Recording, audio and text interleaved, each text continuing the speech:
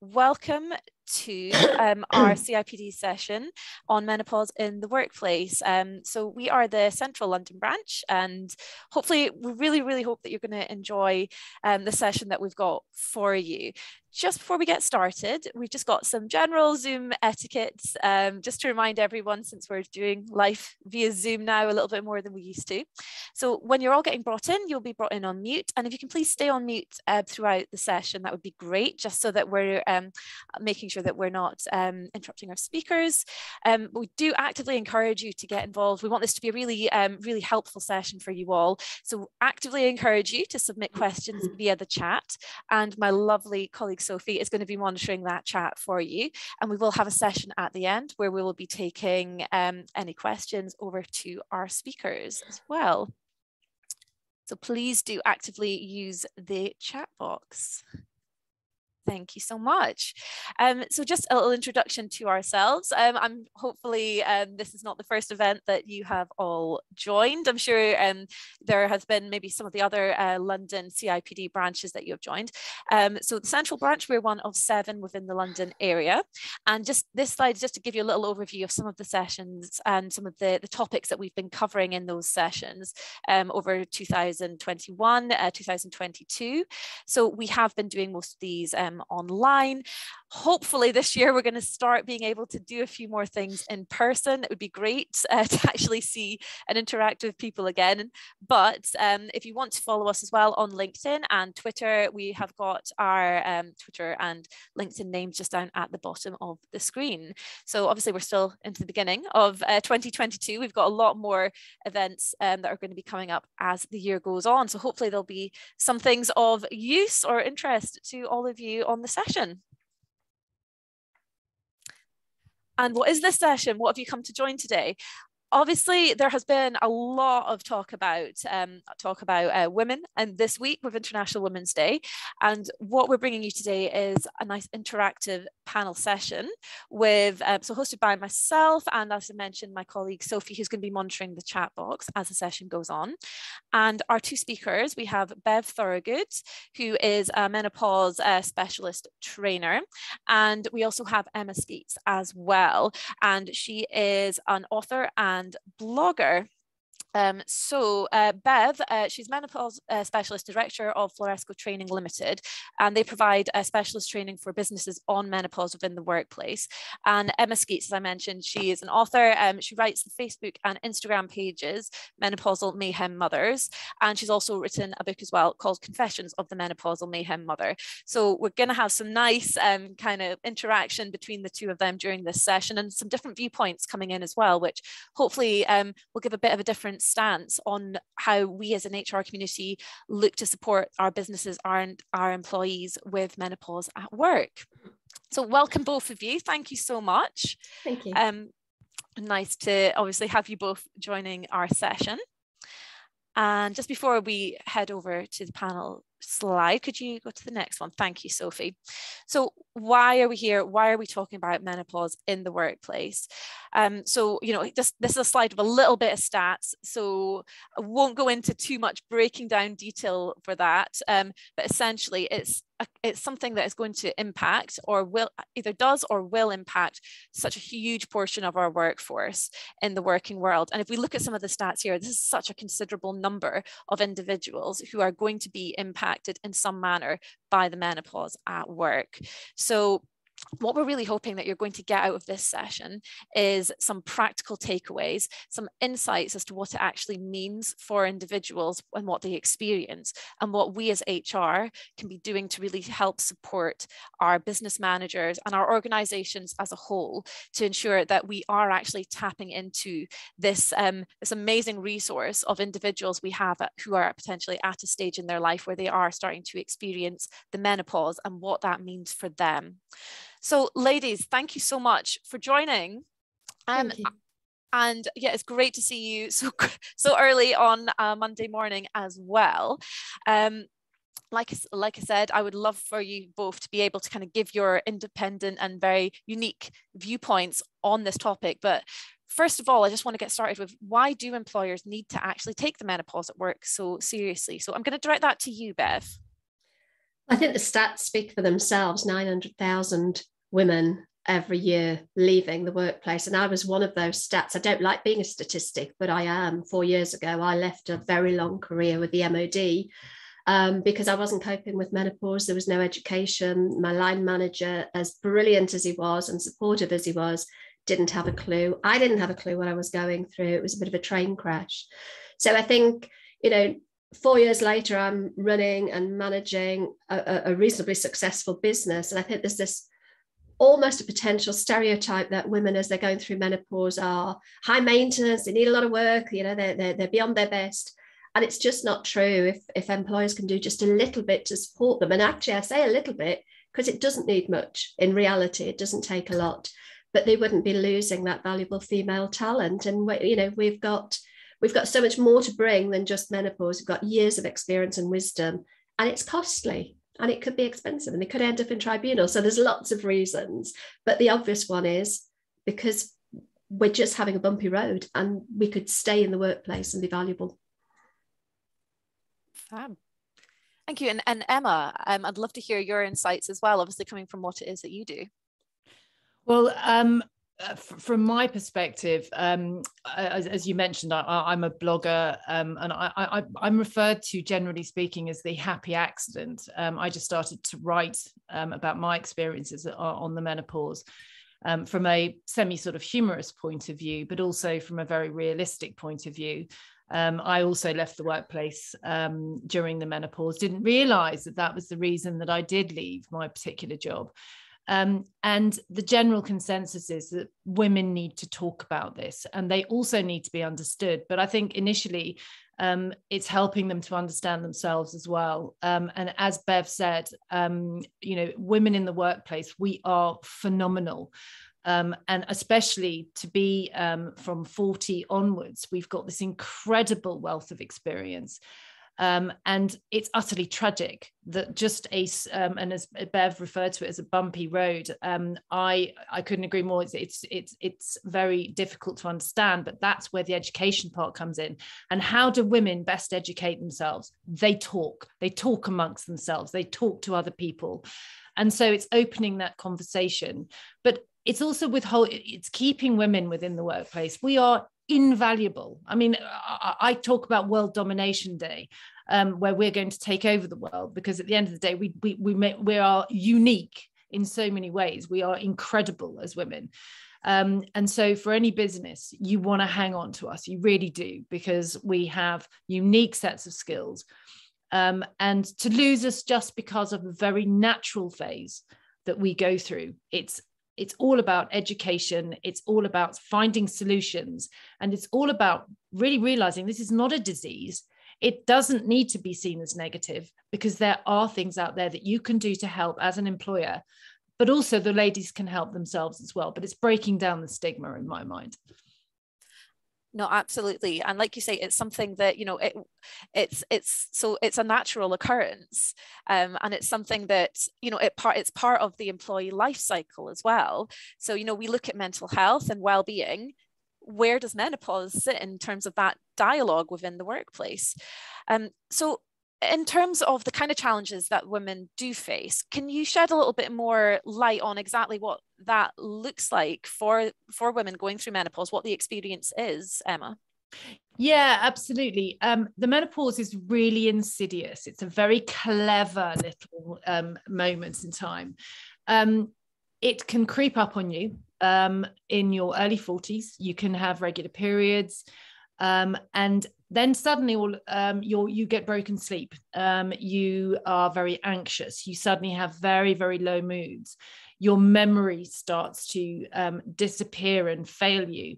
And with all these things going on at the same time, women become very frightened. And actually, it's a really simple thing. Your hormones are doing some kind of mad dance. That's all that's happening. It's a very physiological point of what's happening within your body. But how that manifests itself is that women can suddenly feel very frightened. They lose a sense of self. Where they used to be terribly confident, where they used to feel very empowered, they suddenly feel like parts of themselves are literally just disappearing. And so I think what's really important from an employer's perspective is, first of all, to be able to recognize that there is a behavior change, there's a mood change, there's a slight, the lady may seem troubled, but also to remember that she might not know what's going on with her. She would have possibly gone to her GP with, just as an example, and this is a huge example. I have 300,000 followers, and I get this a lot. Women think that they're going into early onset dementia. That is how the menopause can feel, and you have no idea you're going into it. You go and speak to your GP, and your GP will say to you, you're depressed, you're anxious, and they will dish out pills left, right, and center that are meaningless.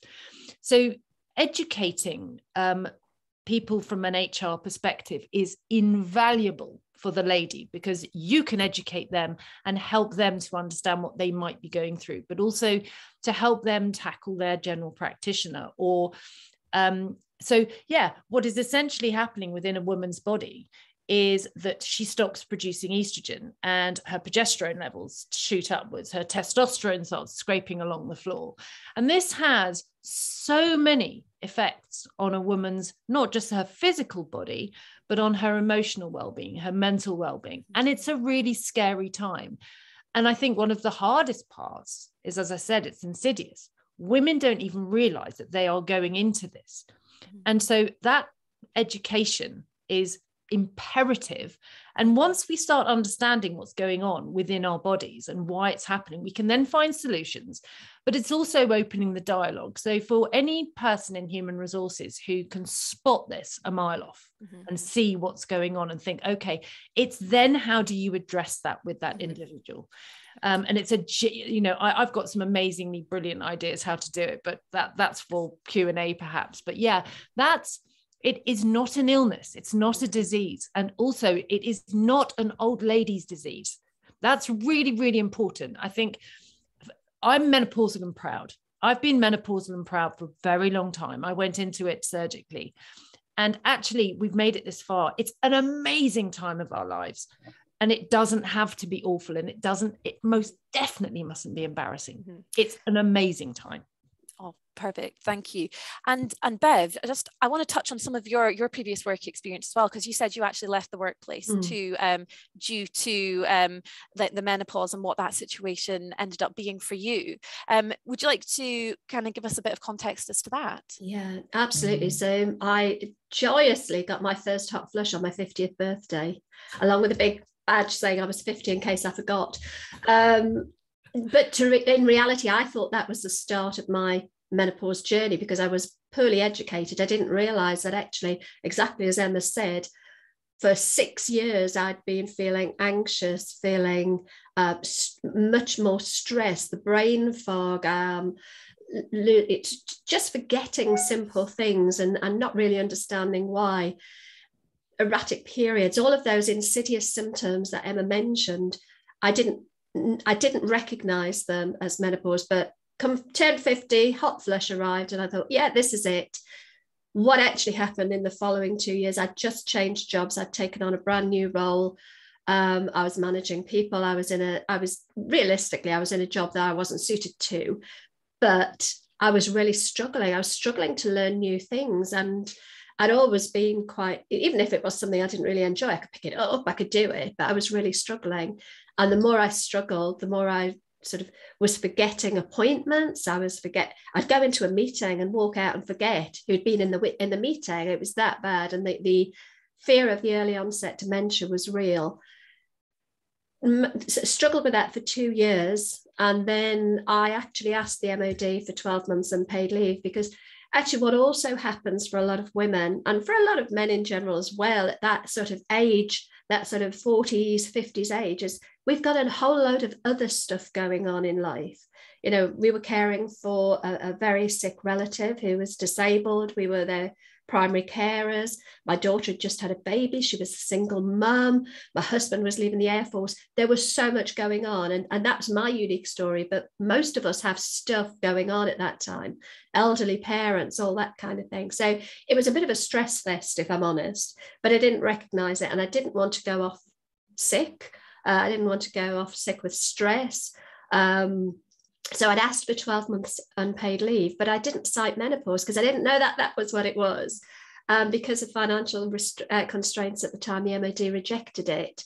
And I felt backed into a bit of a corner where I had no option but to resign, which with hindsight, had I kind of understood what was going on and I'd been able to go and get some decent help from a GP, and that's a whole other story, because actually I did go and see a GP and they told me I was too young at 50.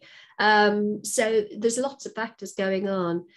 So it was hard, and I left, and I still struggle. I still forget things. I still have the brain fog, but just not having the pressure of having to feel like I'm wearing a mask and performing is quite exhausting when you don't feel like you're performing well.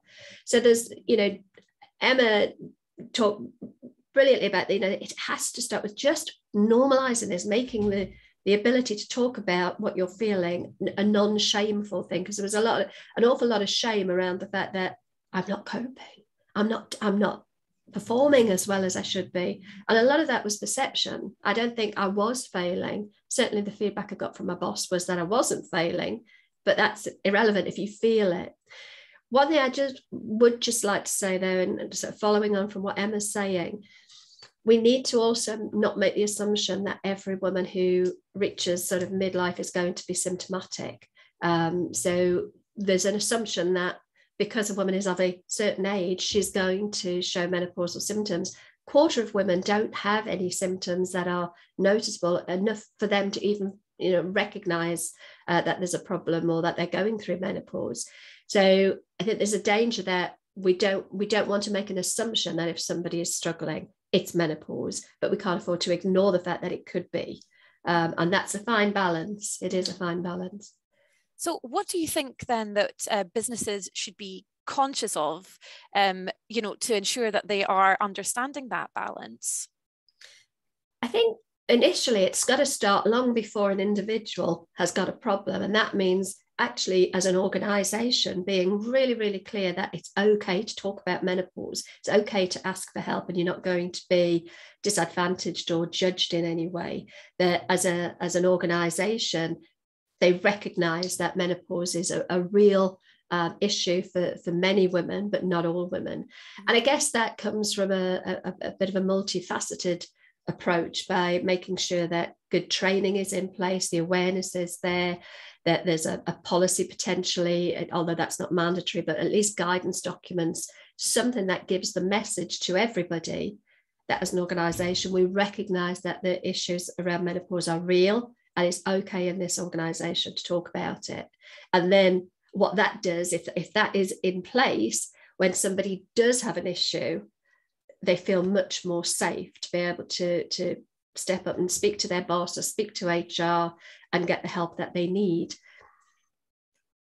And Emma, just in terms of obviously what it is you do, and I know you've spoken a lot with a lot of businesses as well in the past about the lived experience of the menopause. So what has been your interpretation of how businesses have been approaching women who are reaching that stage in their life?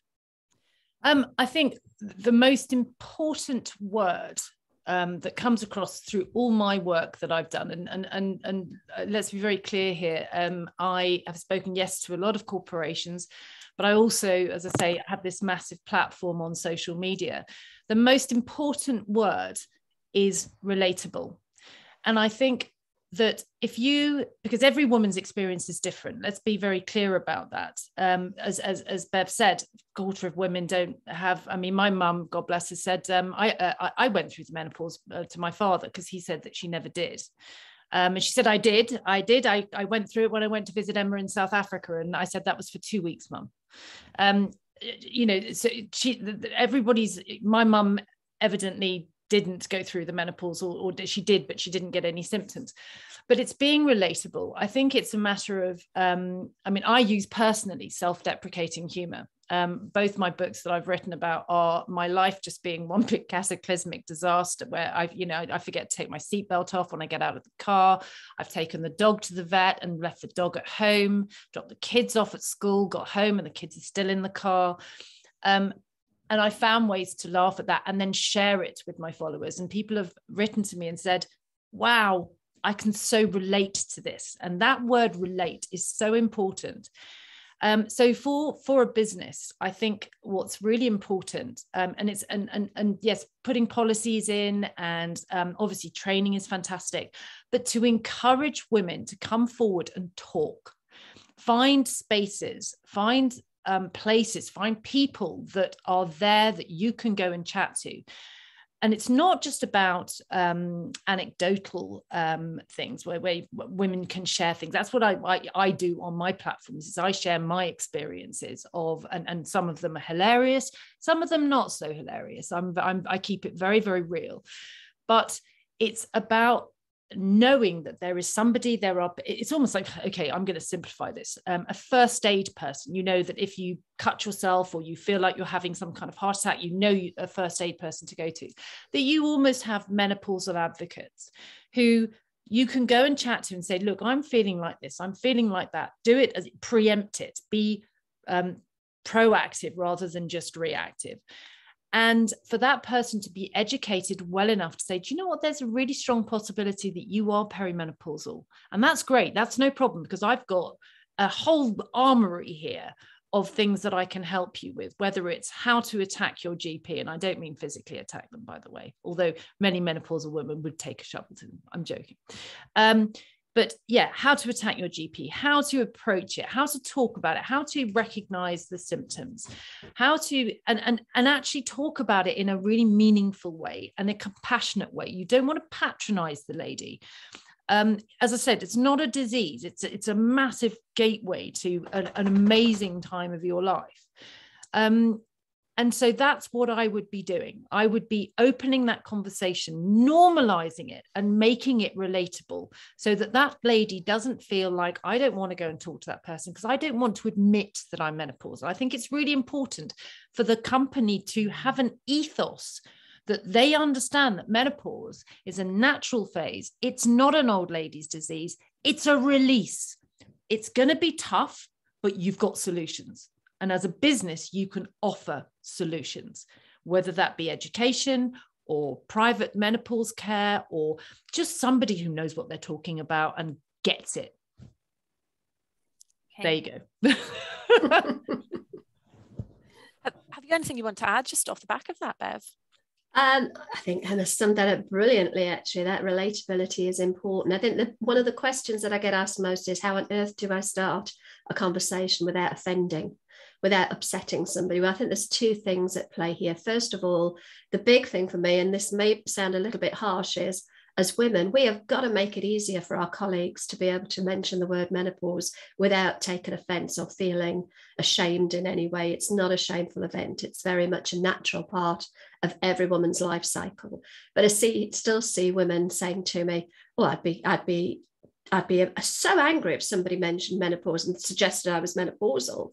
I think, well, why? Why would, that doesn't make sense. I kind of get it, but it doesn't make sense. It certainly doesn't make it easier for our colleagues to talk about it. Mm-hmm. The other thing I would say is, I think I use 4 C's, because in my mind, I have to keep things very simple. And the 4 C's that I think, if you keep in mind, you can kind of have any conversation if you keep these 4 in mind. First is communicate. If we don't communicate, it stays a stigma and it stays a taboo. So even if you say the wrong thing, better to say the wrong thing from the right place than say nothing at all. The second is compassion. If we actually approach any conversation with a sense of compassion, even if we get it wrong, the meaning behind it is well-intentioned. And get curious, ask questions, find out. Don't make assumptions. Don't bring your own experience to the table. I'm not suggesting that you can't empathize through your own experience, but get curious, find out what's going on for that individual, because we're all unique. And the fourth one, of course, from a business point of view, is confidentiality. If somebody does open up, that's not for public consumption unless that person says, yeah, I don't mind everybody knowing. Mm-hmm. There's got to be confidentiality. So I think if we have those 4 C's in mind, anytime we have a conversation, we're probably not going to go far wrong, but the conversation has to be had at all levels. No, absolutely. And, obviously as part of the HR community, this is something that we really want to ensure that we're supporting businesses on. So what do you feel are perhaps the barriers as to why there hasn't been maybe as much of a focus on this particular point of the journey for women who experience, or for people who experience menopause? What do you think some of the barriers are actually for the businesses as to why they haven't been a bit more proactive with it? Lack of knowledge, lack of understanding, lack of awareness. With the greatest will in the world, women don't know what they're going through. So businesses are hard pushed. So awareness is key. I think a lack of awareness. There's been some amazing work being done in the last 18 months with a lot of high profile celebrities coming forward and talking about their struggles. So it's raised the profile. I think also the fact that women are going to feel are likely to feel reluctant to own up that they're having problems if they've had to really kind of fight their way up their career ladder already, and they've with the best will in the world, women still aren't fully equal in the workplace. It is harder. We have to work harder to get to those higher levels, and if we have worked our way up the career ladder, it's going to take a lot of courage to actually put your head above the parapet and say, actually, I'm struggling here and I need some help. That's a brave thing to do. So we've got to make it easier for women to feel safe, that they're not going to be disadvantaged, not going to be overlooked, they're not going to be pushed aside for promotions or different projects. But I think that there's a couple of barriers there: societal barriers, biases in the workplace, and a lack of awareness. Absolutely. Emma, is there anything that you want to add from that, from people that you've spoken to, or any of the experiences that you've had shared with you from any of the people who you've spoken with? Yeah, I mean, I think Bev's hit the nail on the head. It's a total lack of understanding, and I was extremely fortunate. Last year, I worked for 9 months for a 6 menopausal consultants from Harley Street, and I learned so much about what was going on in my body just in that 9 months. I became a complete sponge. But what absolutely threw me were the myths that are out there that need so badly to be busted. So yeah, I think the barriers have been a total lack of understanding, the stigma, which is there, which needs to be removed now. It's the time is now, and it's so easily done. And I'm proving it on a daily basis just by being Emma. And you're not going to see a great deal of Emma this morning, but one day you will, hopefully. But I learned so much about what is going on in a woman's body and how it can be stopped, how actually they can be the best versions of themselves. And that was not available. And people didn't understand. Now, exactly as Bev said, it's almost impossible for businesses to understand when the lady themselves don't understand. You've got sort of the perfect storm for ignorance. So getting the ladies to understand, and if the businesses can bring something to the table for that understanding, brilliant. They are going to actually actively attract women to their business, and women at their best. So the barriers have definitely been a lack of understanding, the stigma, but also treating menopause as an illness. You don't need to give somebody masses of time off. You need to help them, because actually women don't particularly want to have time off. And it shouldn't be a barrier. It should be, let's help them, let's give them solutions, let's bust the myths about hormone replacement therapy or various things that we can do towards their mental health, etc., and get the best out of our female workforce, which wasn't there before. It is there now. So let's grab it with both hands. It's there, it's out there for the taking. And it's so exciting. I mean, you can hear me. I'm ridiculous. I'm so enthusiastic about this. I think there's another factor as well, though, that the workplace demographics are changing. Go back 30, 40 years ago, and there weren't so many women in their menopausal transition. It can happen at any age, but for the bulk of us, it's sort of between 45 and 55. Go back 30 years and there weren't anywhere near as many women of that age bracket in the workplace. I think there's been something like a 73% increase in women over 50 in the workplace since the mid-90s. So the demographic in the workplace is changing. Changes to maternity benefits 30 odd years ago, changes to pensionable age has meant that women are now either choosing to or feeling they've got no other choice than to work right into their sort of 60s, 70s, and sometimes even into their 80s. So I think historically, it's not been an issue for the workplace because there weren't that many women in the workplace who were going through this. Now we need to sit up and take notice. There are nearly 4.5 million women in that age bracket in the workplace, and 80% of menopausal women are in work. And I'm also conscious that we are talking very much about women here, but it's much more inclusive than that. You know, not everybody that experiences menopause is going to identify as a cis woman. So we've got other factors going on. If we've got trans men, non-binary people, they if they've menstruated at any time, they may experience this. So there's lots of stuff that is changing, and I think the barriers are coming down. And the number of organisations that we're now starting to see that are doing something proactively to support menopause. And the fact that I'm looking at the participant numbers, we've got 82 people on this call talking about menopause, that things are changing, and they're changing for the better. And the more we do this, the more those barriers come down. Absolutely. So then my next question to you, I guess to you both, is what do businesses need to be doing to start that conversation and to actually help encourage this? You know, what do you think are the main things that we as HR need to be taking away and taking back in terms of conversations with our business leaders? Well, as a trainer, it's quite obvious. I'm going to say raise awareness through training, and that's not a plug in any way. I genuinely find that just having you know, we've got the beauty of the technical virtual world now. You can reach a lot of people in one go, and it's very cost effective just to get a bit of awareness out there, and that opens the door to the conversation. Now, whether you do that by bringing in somebody like me or just getting somebody from HR or somebody who's experiencing menopause who's happy to talk about their story onto a call, it starts the conversation. I think the most important thing is that we start to be aware of it. We can do things like we put policies in place, and we can, you know, have poster campaigns and things, but conversation, getting people talking, is probably the most important thing that an organization can do, and the rest can fall out of that.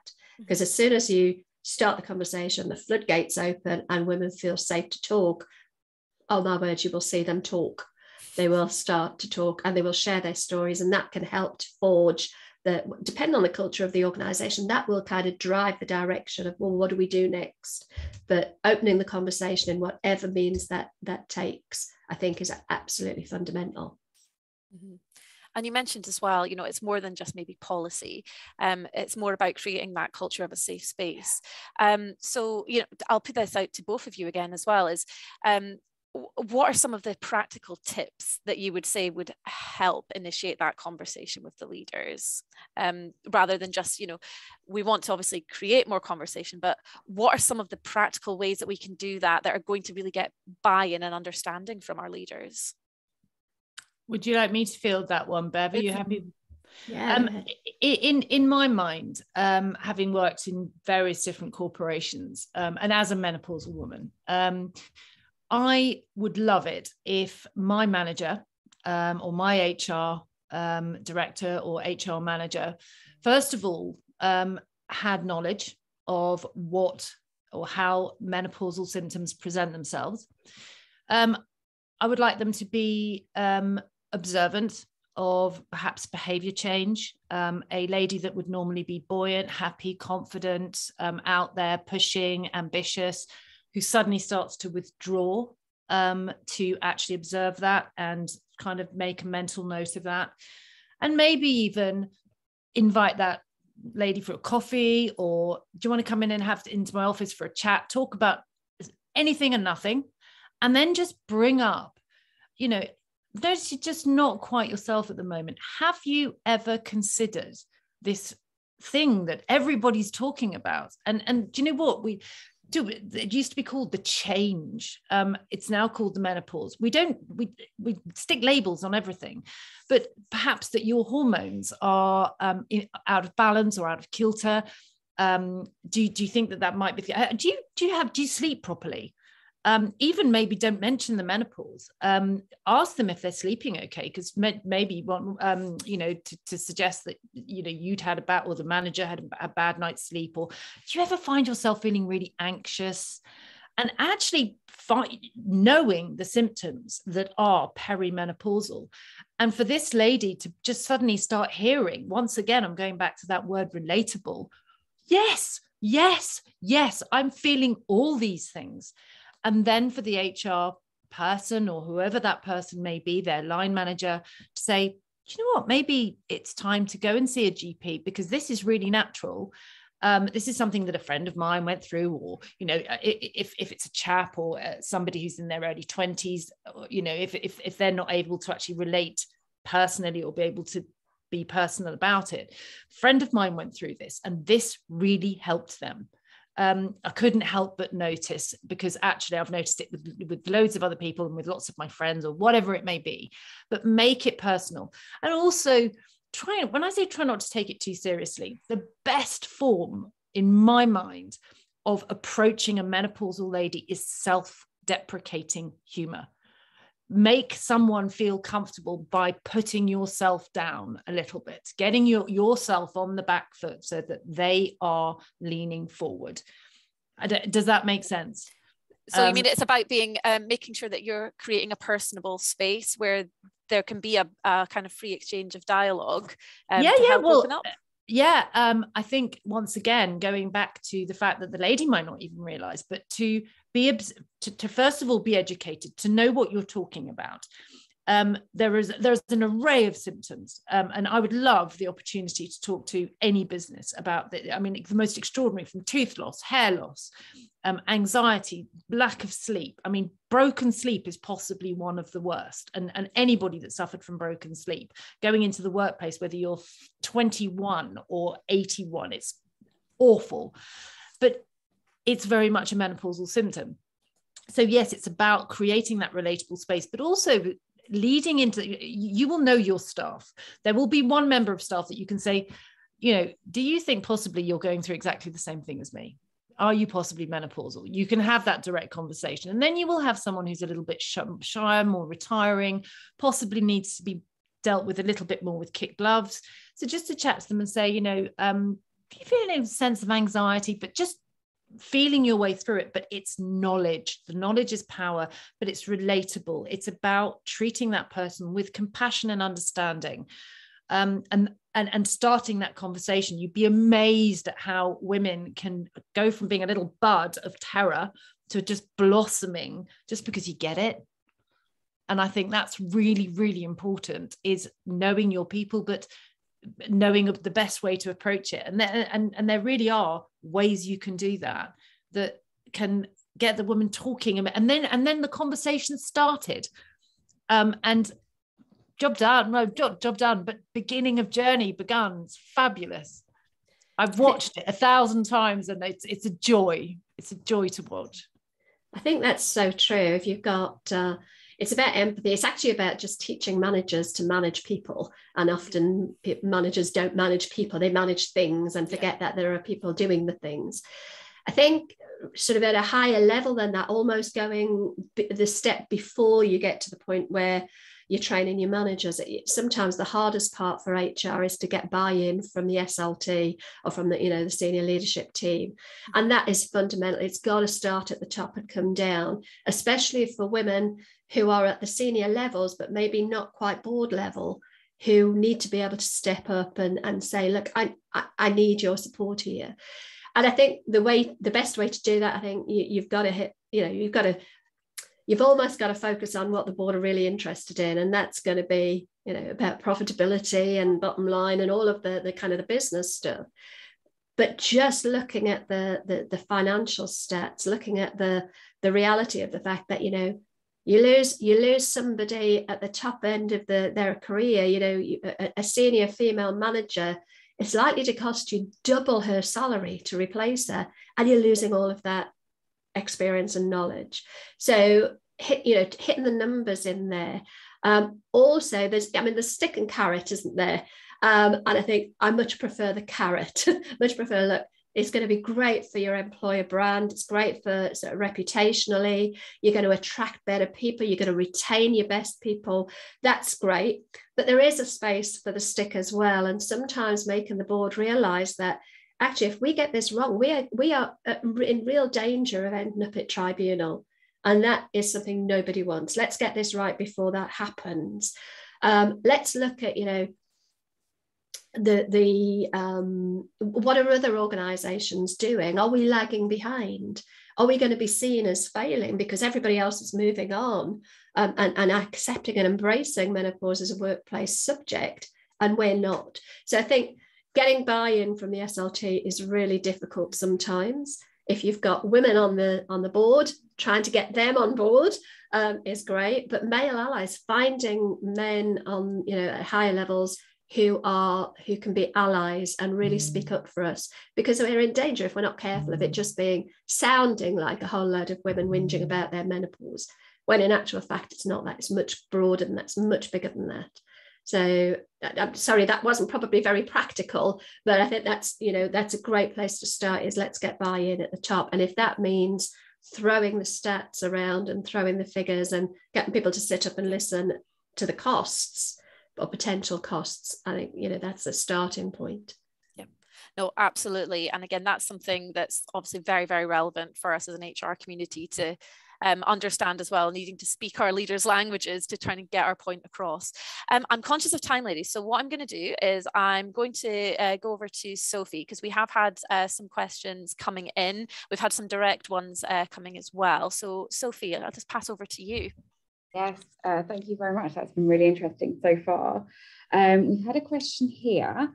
How do we ensure we're being inclusive and mindful in relation to our trans community who may be going through this? I'd love thoughts on how best to communicate and write policies with this in mind. There's very little data actually out there about the impact of hormonal changes through menopause on the trans community. There has been some work done. So if you look on Google and put trans people and menopause, I'm trying to think. This is my menopausal brain. I hadn't got this question in my head ready. I'm trying to think of the name of the website, but there is a really good website that's got a lot of data on there. Well, a lot, as much as there is available. In terms of how to be inclusive, don't shy away from talking about it. Put it in the policy. Channel 4 actually have got a very, very good policy that's open source on the internet. So if you Google Channel 4's menopause policy, it's quite, as Channel 4 is, it's quite open, it's quite modern, it's quite upbeat, it's not too formal, but it's very inclusive. So that's not a bad place to start to go and look. Great, thank you. Another question here, how do you get buy-in from a senior leadership team and the organisation when the workforce are majority under 30 and don't think it applies to them? Do you want me to take that one as well, Emma? Do you want to yes, go ahead? Please. Yeah. Well, I think, again, this isn't a sales pitch, but awareness training. We know that menopause can hit at any age. We know that it can be brought on, as Emma said earlier, in her own case, early because of surgery, because of cancer treatments can bring it on. It's absolutely not an age-specific topic. So, again, getting it out there that it's not an old woman's disease. It can happen at any age. Everything kind of comes back to communication and awareness, doesn't it? It seems like a bit of a broken record, but genuinely just making people more aware and breaking down assumptions and stereotypes. And if you do that through a policy or guidelines, or maybe a page, a menopause dedicated page on an internet site that people can just go and visit, I would have probably avoid calling it menopause. I'd probably call it something like women's reproductive health, because actually it can affect women at any age. And then we've got other things that, pregnancy, infertility, some of the other sort of female related issues like endometriosis, PCOS, all of those, they're all hormonal, they're all interlinked. So actually it takes away the label of menopause and makes it much more open to people of all ages. And sorry, just I shied away from that, which is very naughty of me. But yes, just to point out to the senior leadership team that yes, they may have staff that are in their 30s or that sort of age. They are going to hit the menopause at some point. And I guess the aim is to retain your staff for as long as possible, your staff turnover being as low as possible is the best. They are, you know, as I say, women in there, and I've just seen a comment come up that a lady was totally unprepared at the age of 33. Weirdly enough, menstruation and puberty has shifted by about 7 years in the last 30 years. So that means that menopause is actually happening to women earlier. So yes, from the senior leadership team, be proactive rather than reactive. And who's to say that you're not going to take on an amazing woman in her mid-40s who's going to lead the way, or even, you know, champion it? Why would you not? That would be my question. Why not? There's no harm in it, because in fact what you're doing is providing solutions. It's not all about just sort of pat, stroke, you'll be fine. No, it's finding solutions. And as Bev said, it's all about mental health as well. The menopause and mental health is so interlinked. So why, you know, the question would be to me, how do you get buy-in? Why would you not do this? Right. Just picking up on that, what would you suggest are some of the solutions? What are the practical things we can do to help women in the workplace? And on the same token, what can women do to help themselves? Can I field this one really quickly? Just from all my time spent with these Harley Street doctors. First of all, HRT, an amazing product. 95% of women can take HRT safely for the rest of their lives. It is safe, it is protective, it protects your heart, it protects your bones. Weirdly enough, it protects you from early onset dementia. And so bust that myth. As an HR director or as an HR manager, I would definitely have that in your back pocket. You know, if the lady is sitting in front of you saying, what do I do? What do I do? I feel awful. I'm anxious. I'm tired. Have you spoken about HRT? And I can absolutely guarantee that, let's just say she has been to see her GP will have poo-pooed that, and they would have sent them off and said, you are depressed, you are anxious, diazepam, zopiclone, and they will be addicted and it won't work because, or, you know, citalopram or whatever. It's hormone replacement treatment. And it's also saying, right, if you're not getting any help from your GP, get the person within that GP practice who deals with women's health, who specializes in women's health. But yes, hormone replacement therapy, if they can't do that because they can't take that because of some kind of cancer or any other health conditions, which are fairly rare, by the way, then it's taking them possibly to a menopause specialist or asking them to get referred to a GP. There are so many solutions out there now. There really are. Yeah. And this does not have to be the worst time of your life. That's the reality. And that is something that an HR person can be saying to the lady who's suffering.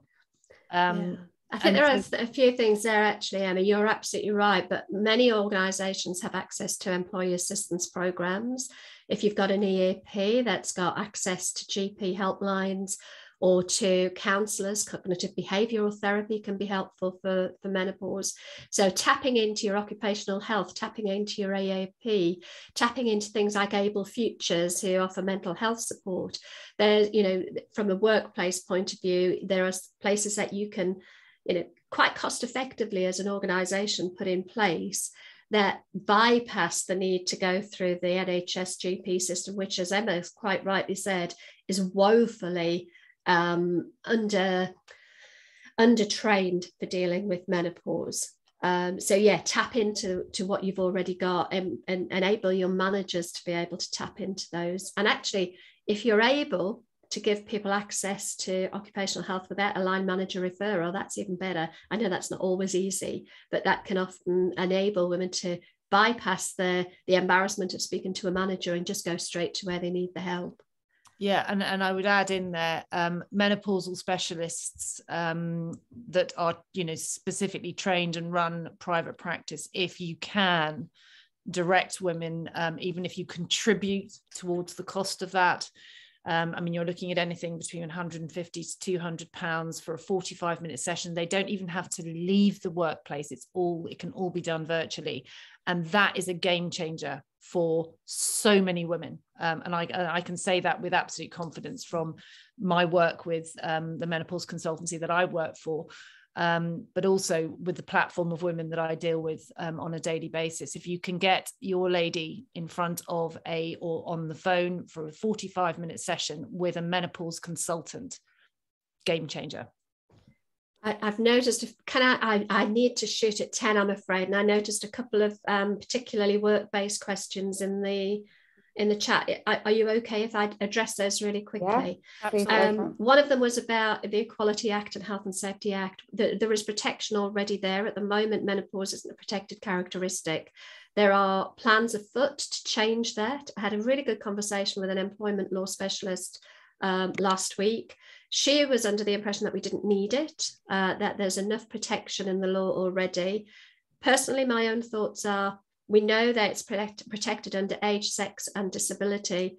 It's not an age-specific topic. It's not a sex-specific topic. And I'm a menopausal woman that would not want to be labelled disabled.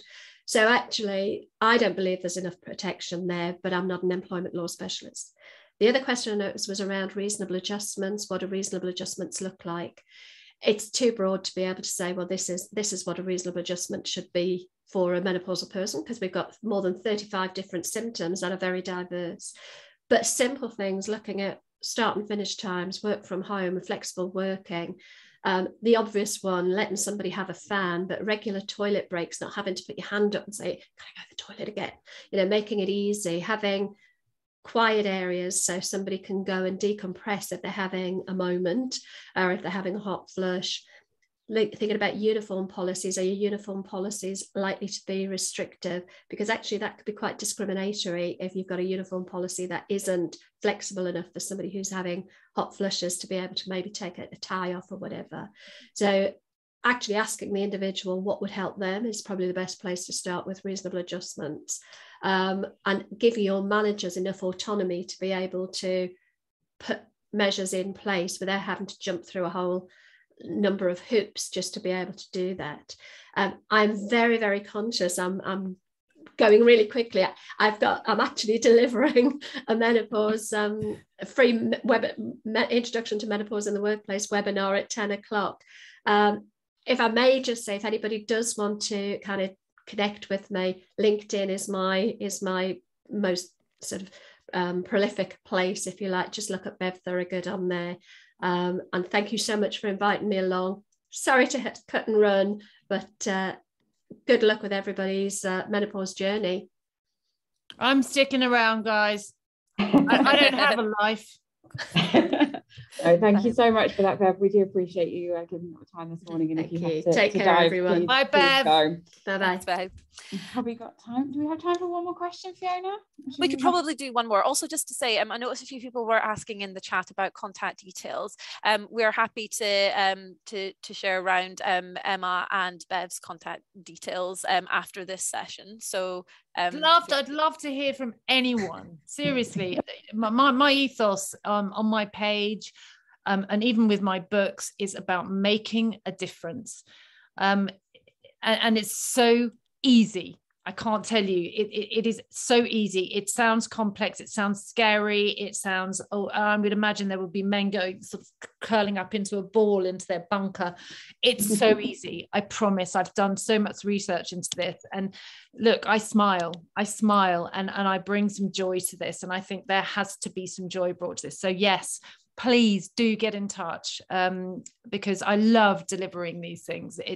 And I can absolutely guarantee that people, I don't think there's one person that's walked away from listening to me talking utter nonsense, but sense as well that's felt worse. So I think it's really all about providing solutions, being positive, and it's not an illness. We can do this. And if you're a company who embraces not only the menopause, but you actually provide solutions, you are understanding and compassionate, you're going to bring in the best women in the world into your workplace, and you're going to keep them there. Right, thank you. I think this last question, and probably ties in quite nicely with what you've just said there. Is it practical to run training for men and women together, or would it be more effective to run them separately? I think it's a very interesting question. I think that's for the individual. I mean, obviously we're focusing on ladies here, as in the employee.